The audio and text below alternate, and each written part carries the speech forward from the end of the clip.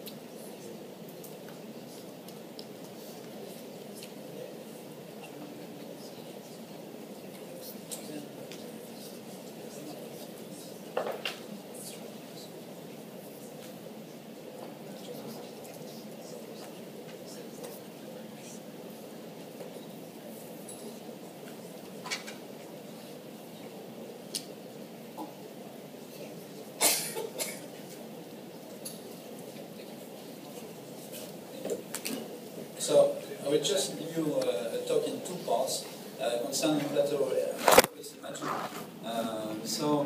At this time we have few means to observe anterior segment with ultrasound or with optical devices.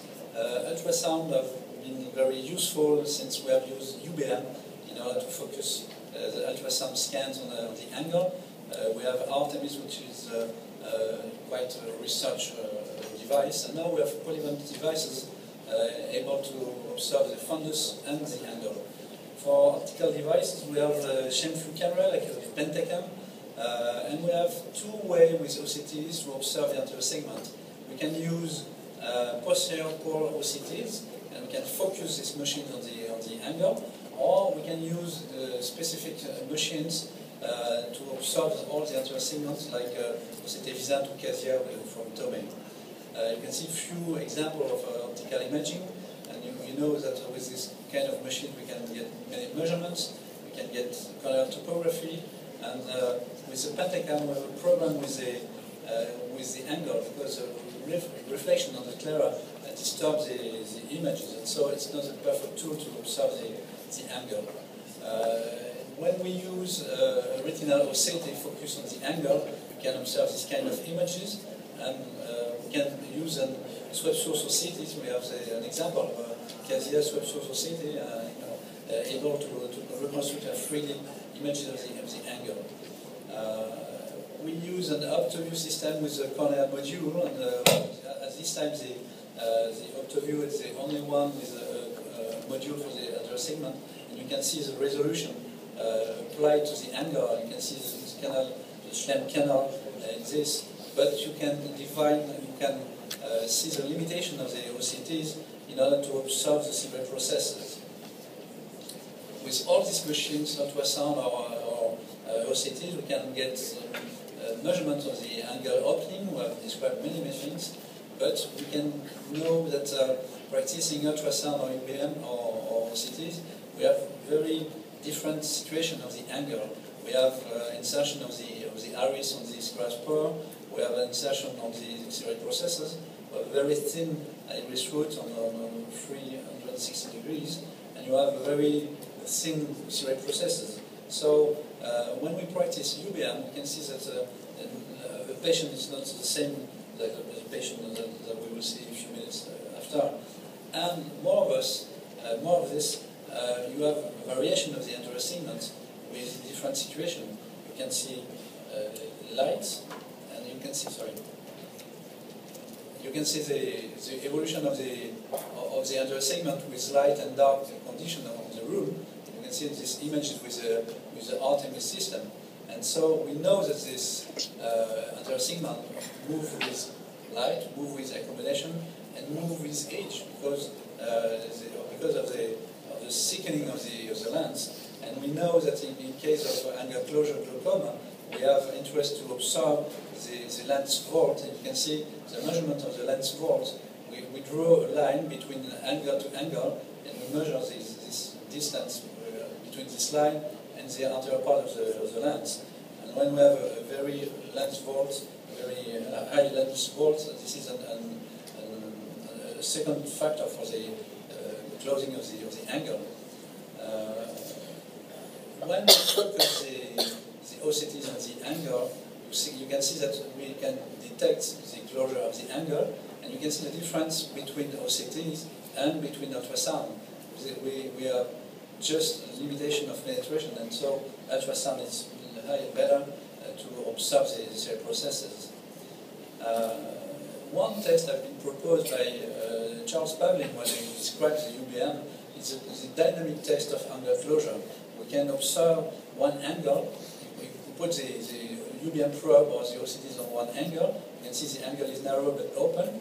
You make the dot in the room, and you can observe the angular closure just in a few seconds. And so this is probably the main criteria in appreciation of the risk of angular closure, even if we have measurements. The other part is the problem for plateau iris. Plateau iris is defined by anterior positioning of the serial processes.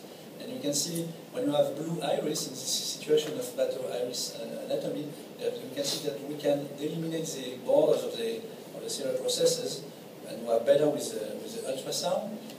With this kind of situation in blue iris, we can see the complete plateau iris mechanism, and it's quite easy to observe this.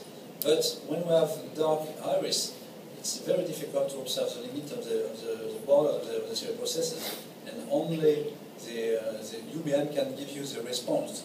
So in terms of plateau iris, we know that the limitation of OCTs have to move our exploration to UBM by waiting swept source, other swept source, but even with the swept source it's difficult.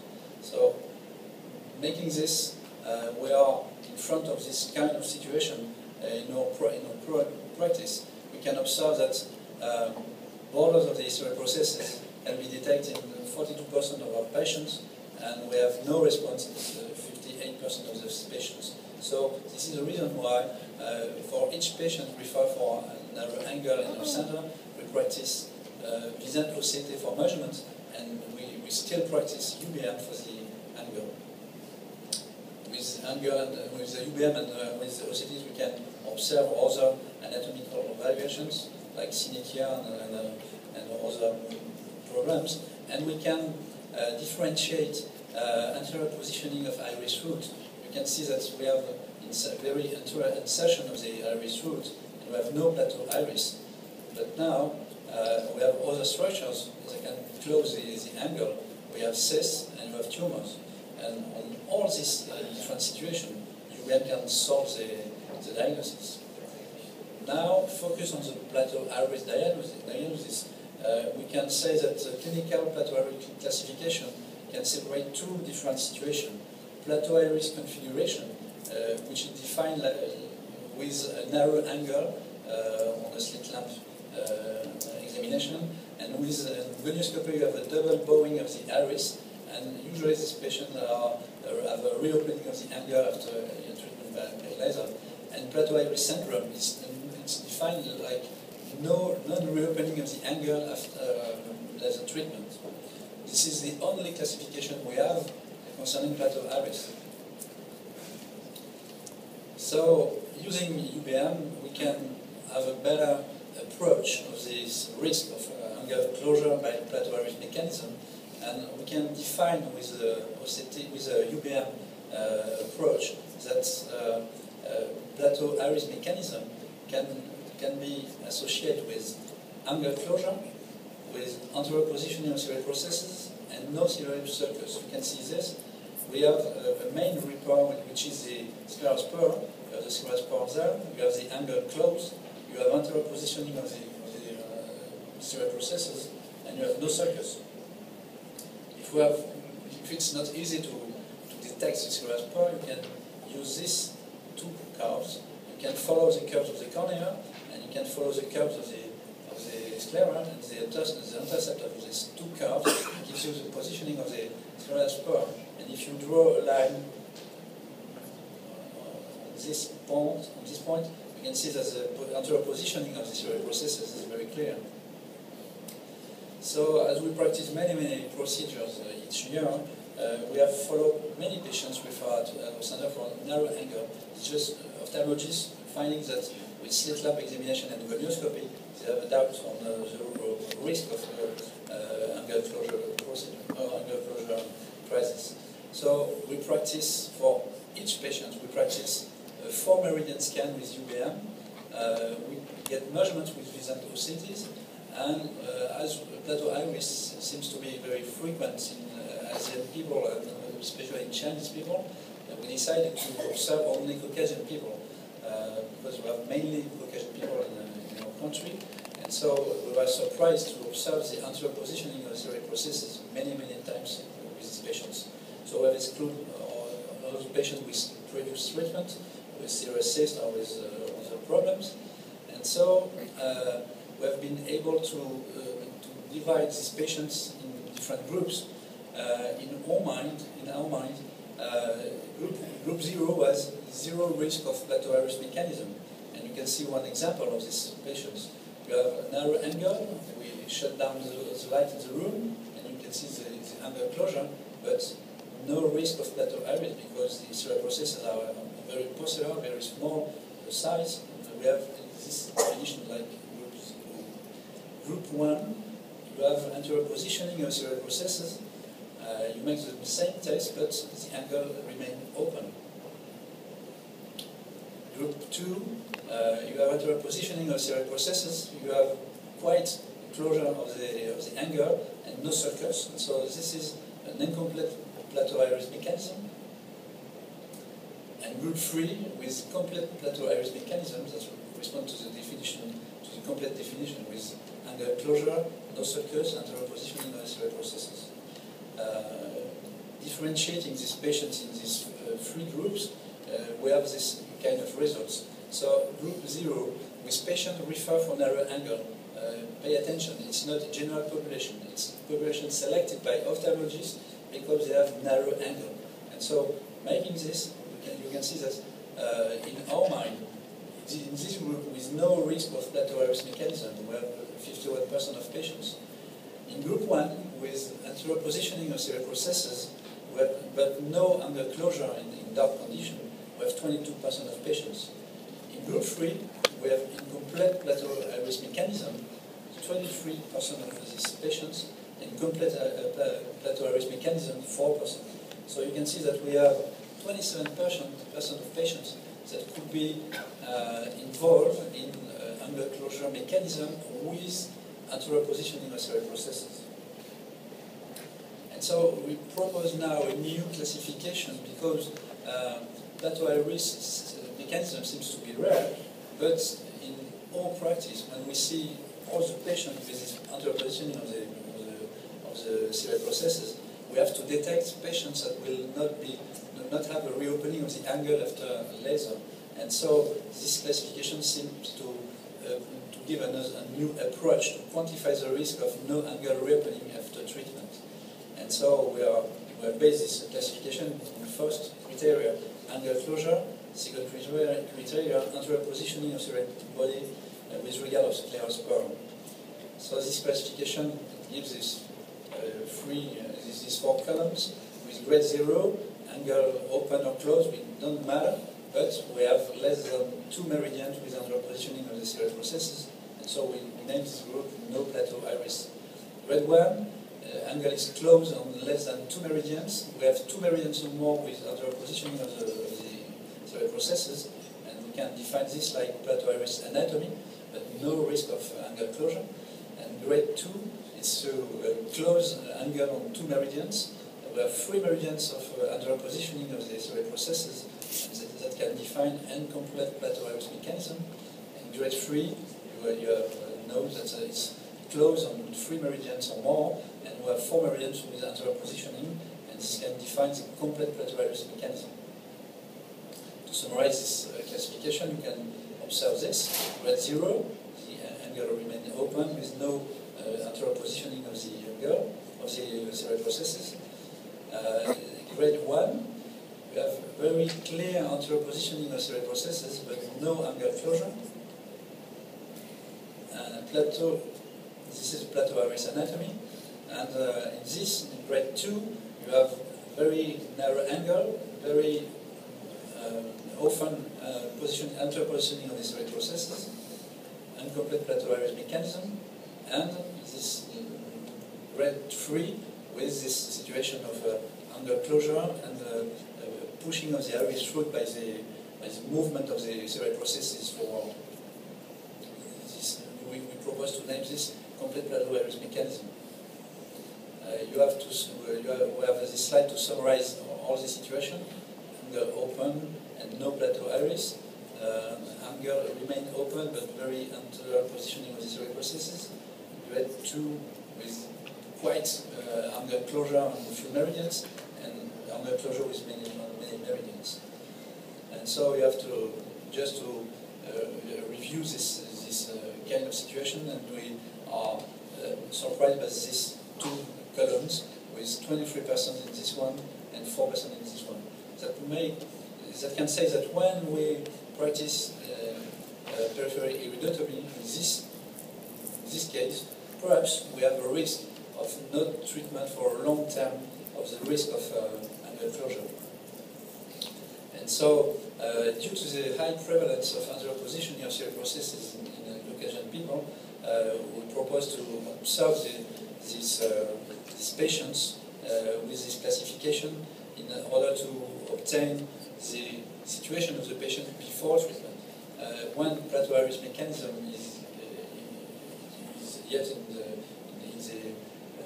the situation of the patient, it's too late. So we prefer make a preventive observation of this narrow angle, and mainly when you have a failure of a reopening of the cerebral processes. And so many of our doctors refer the patient when they have practiced peripheral iridotomy and we have no reopening of the angle, and so UBM is a very useful tool to observe the reaction of the angle and to detect plateau iris mechanism or the cause of the remaining of the angle closure. And after this first step, we have follow-up patients that have been referred by the doctors to a center who have made a diagnosis of plateau iris, and we have seen again this patient after treatment. And we have another study that we are going on, and it's a prospective study on few patients, but we are enlarging this series. These patients have been treated by the doctors, and we have observed that all these patients have been treated by laser peripheral iridotomy. So we have all these patients treated by at the first step by the laser, and we have 20 persons that have 22 eyes that have an additional treatment, and this additional treatment can be different. Depends on the doctor, depends on the situation and the anatomy of the angle, and so few doctors decided to practice iridoplasty, figural surgery, or lens surgery. And so we have debate to know, do we have to treat with iridoplasty or with lens surgery? We don't know. And so we have reviewed these patients with UBM to observe the response of this angle with plateau iris mechanism at the beginning and see what is the response of treatment. And so we have considered as a positive response of the treatment when we have a reopening of the angle almost on half meridians. And so when you can observe the group 1 was only laser treatment, and we have 33% of reopening of the angle. When we observe the group with lasers, iridotomy and iridoplasty, we have quite 60% of reopening of the angle. In group 3, we have not many patients, but we have only one eye that have reopened the angle. In group 4, with lens surgery, one patient or two have reopening the angle. So we have just to see some situations. You can see these patients before laser iridotomy, and you can see the plateau iris, the angle is closed on the 4 meridians, and we practice the peripheral iridotomy. We can observe the opening of the iridotomy, and you can observe that the angle is reopened on all the systems, or on all the meridians. So we can say that even in case of plateau iris, peripheral iridotomy can be efficient, many times. You can see this quantification, and in this case of plateau iris mechanism, diagnosed by the UBM, you have reopening of the angle in this percentage of patients. In few patients, we have a very precise opening of the iris. We have no doubt of the opening of the iris by the laser, but the angle remains closed. And so we have 6 eyes in this situation. So 20% of these patients have non-reopening of the angle, even in case of very perfect iridotomy. In few cases, we have non-perforating iridotomy, or we have perforating iridotomy, but just in front of the cerebral processes. And so this is one of the reasons that we can propose to enlarge the opening of the iridotomy. Group with laser iridotomy and iridoplasty, we have quite 60% of the patients with a reopening of the angle. And you can see the effect of the iridoplasty, and we can observe the reopening of the angle. But in this percentage of patients, we have poor reopening of the angle, probably because the treatment is not so efficient or not so peripheral. We can observe we have the effect of the iridoplasty, but the fundus of the angle is closed, and now it's the same problem, and on this part it's very difficult. The choice of the treatment with lens extraction is a main goal, and we think that when we have a large reopening of the angle, it's due to the very large lens vault. You can see this very large lens vault before surgery with a narrow angle, with a plateau iris, and the surgeon decided to practice lens surgery, and you can see the results with the lens, posterior lens, and the reopening of the angle. So probably we have a relationship between the efficiency of the surgery and the lens vault. When you have a very small lens vault, probably you have less effect on the reopening of the angle. Group 3 is laser treatment and lens surgery, but no reopening of the angle. And this is more serious. The reopening of the angle is very difficult because of synechia. And so when we decide to practice lens surgery, if it's too late because we have many synechias, it's very difficult to reopen the angle. On the last group with laser and filtering surgery, we have few patients with reopening of the angle. You can see the trabeculectomy, and you can observe the reopening of the angle. But in many of these patients, we have no reopening of the angle. You can see the surgery, and you can see that the plateau iris mechanism remains on quite all meridians. So probably the goal of the filtering surgery is not reopening the angle; it's just to create a shunt. So in conclusion, you can see that treatment by laser with iridotomy is the first response, even in case of plateau iris. And this is the reason why we don't have so many problems with plateau iris mechanism, because when we practice laser iridotomy, even if we ignore the anterior positioning of the serial processes, we have an effect. But if we can see that we have no reopening of the angle, you propose to practice UBM to complete the treatment and to decide to use iridoplasty. It seems to be efficient on a moderate plateau iris mechanism, but when we have a very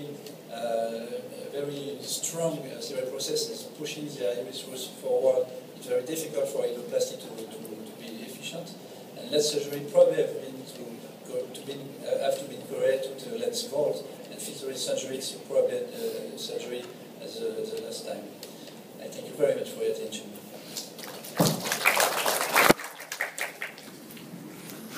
Thank you. Any questions?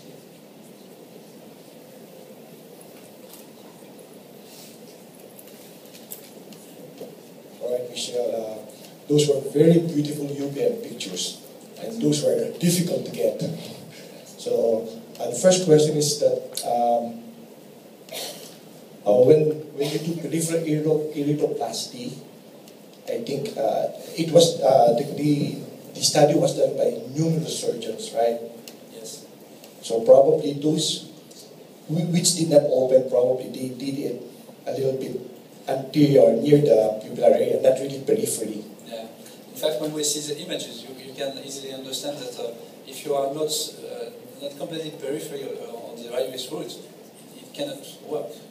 Okay. Yes, so you have to be peripheral, and you have to get a very strong treatment. Right. Because even in the cases when iridoplasty is working is when we have seen very small plateau iris mechanism. If you have a very strong muscle completely rotated in the angle, it's very difficult. And we know that even if it works now, in 10 years probably that will not be the case. So the other way to do is do 2 rows of iridoplasty to really get it out of the angle. And probably if we go to iridoplasty, we probably have to practice iridoplasty on few impacts, very strong impacts, and not many impacts, very small. You will see tomorrow with a clinical case, one very interesting case. When we reopen just one sector, it can be efficient. The other question is, the classification was done on dark illumination. All of those UBM pictures were done on dark illumination. Yes, all our procedures, because with light, tell you we have a narrow angle. Yes. Yeah, but you don't know if the angle will be able to close. And if we do the reclassification, would you consider the synovial closure still plateau iris? That you have that there, group 3 or 4 with synovial. So wouldn't it be proper if you do label them as primary angle closure? If you are in group 3 or 4, it's a very high risk of plateau iris mechanism, and so this is probably in group 3 we have patients who have good response with just peripheral iridotomy, but in group 4 it's very difficult. All right, thank you.